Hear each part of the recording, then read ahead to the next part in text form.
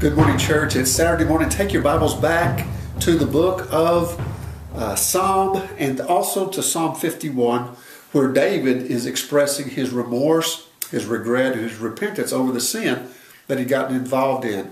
We talked about what that sin was yesterday and what it's done in his life. And let me continue with an outline that Adrian Rogers wrote concerning what sin does. Now, we've already looked at yesterday's that sin soils the soul, saturates the mind, stings the conscience, and it saddens the heart. But also, it has a physical effect on us as well, for it sickens the body. In verse number 8, it says, "Make me to hear joy and gladness, that the bones which you have broken may rejoice." Now, the bone that he's talking about here is the deep part of us. He hurt all the way down deep into his bones. You can look at other verses in the book of Psalms chapter 32, verses 3 through 5, and he talks about that he even felt sick on the inside. It is the idea of what we call today a psychosomatic illness. Psych has to do with the mind. That's the word for the mind. Soma is the word for the body. Psycho, mind. Soma, body. Mind over body. When your mind is saturated and you're sad and you're always deeply convicted and you're going through these things, your body begins to display some physical trauma and problems. And they're very real. And so David just hurt deep down inside him. The Bible says, "He that sows to the flesh shall of the flesh reap corruption."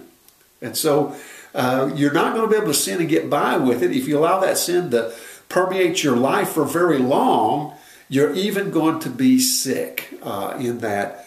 A merry heart doeth good like a medicine, but a broken spirit drieth up the bones, the scripture says.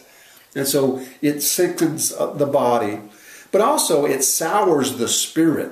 It sours the spirit. In verse number 10, David cries out, "Create in me a clean heart, O God, and renew a steadfast spirit within me." There was something wrong in the spiritual realm, because you see, that's how we're connected with God, God's Spirit living in us.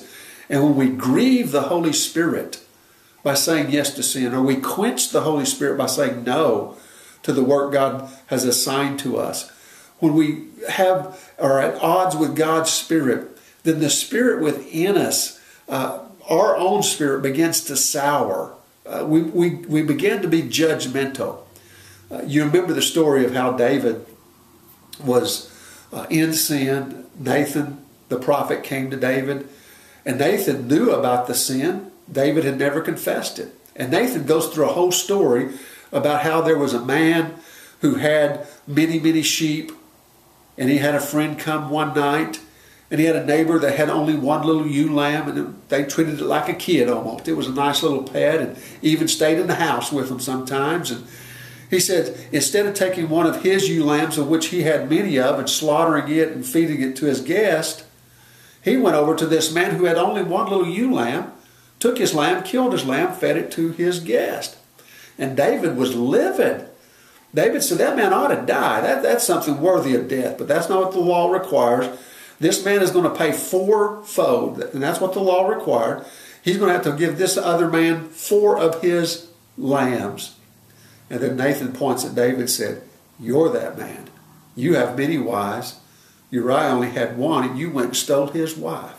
You see how we can be overly judgmental, how we can be sour in our spirit? We can be so critical of other people, and oftentimes it is because we in our own heart have a sour spirit. Then not only does it sicken the body and sour the spirit, it seals the lips. In verse number 14 and 15 it says, "Deliver me from the guilt of my bloodshed, O God, the God of my salvation, and my tongue shall sing aloud of your righteousness. O Lord, open my lips, and my mouth shall show forth your praise." What I notice when someone is in sin and they don't repent, and they allow that sin to smolder inside and begins to burn on the inside, they begin not feeling well, they're sad, there are a lot of things going on, they can't get it out of their mind. And what usually happens is they stop going to church. Why? Because they feel like a hypocrite. Or if they're made to go to church because mom and dad made them, or they don't want to be disappointed to others, or they're just expected to be there. When they're there, they don't sing. They don't testify. Why? Because they feel like a hypocrite. They just kind of sit there, and they don't use their tongue to glorify God. They don't testify. They don't go out and witness to others. Why? Because they feel like a hypocrite. And so those are things that sin does. If you're a Christian and you're involved in sin, it soils the soul, saturates the mind, stings the conscience, saddens the heart, sickens the body, sours the spirit, and it seals the lips. And we need to repent of it. So how do I get out of sin? What did David do? Number one, he acknowledged that he did sin, that it was his sin. He acknowledged that I have done wrong. And then he turned away from that sin in repentance, saying, I'm not going to ever do that again. And as far as we know, David never sinned like that again. And he turned away from his sin, and he sought forgiveness from the Lord. And there were consequences, natural consequences that came about because of David's sin. And so that sin would continue to pay dividends for a while. But God forgave him. David was restored, and he continued back in that relationship with God. If that's what needs to be done in your life, get it done. Don't wait. Don't let it sit there and smolder for long periods of time, or there will be more severe consequences. Even there is a sin unto death. Let it go. Let us pray. Father, we thank you that you have given us a way out of our sin, that you do not impute our sin. You don't put it on our hearts and on our minds. But Father, you take it away through your Son, Jesus, who died for our sins and rose again. It's in his holy name that we pray. Amen.